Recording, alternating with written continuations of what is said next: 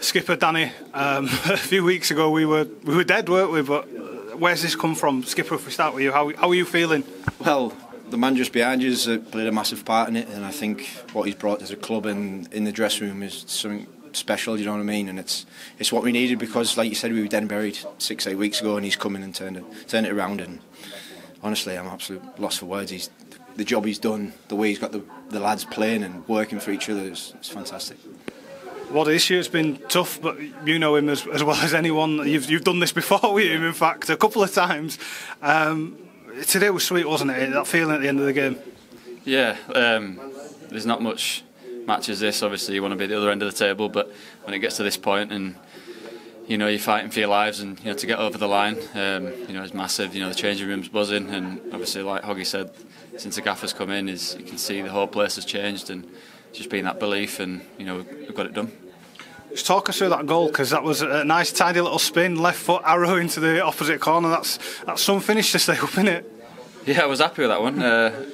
Like the ball came into me, I turned, and I didn't really know where the defender was, so I just thought, sod it, I'm gonna have a shot, and it went in, and we got the result.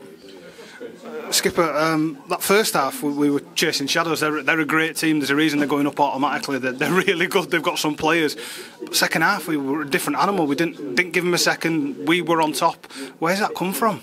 You know what, I think first half, when teams do rotate a lot, we do struggle, but we're always solid behind the ball. You know what I mean? It looks like we're chasing shadows, but we're quite comfortable in certain situations. But we got in the dressing room half time. We knew what we had to do. We had to rotate a bit more and a lot more communication.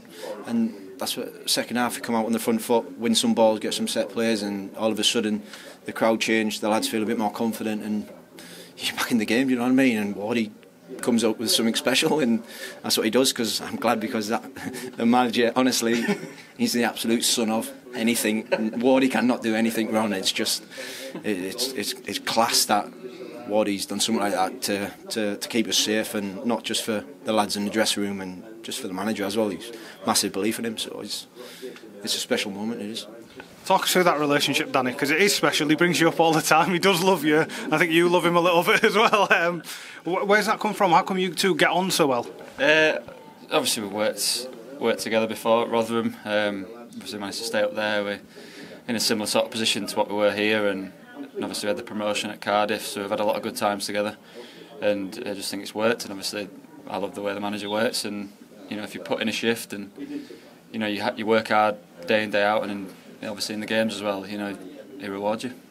I don't want to keep you too long, so this is my last one, because there's a bit of a party going on in the dressing room, quite rightly too. Skipper, you've been here 10 years, we keep reminding you that.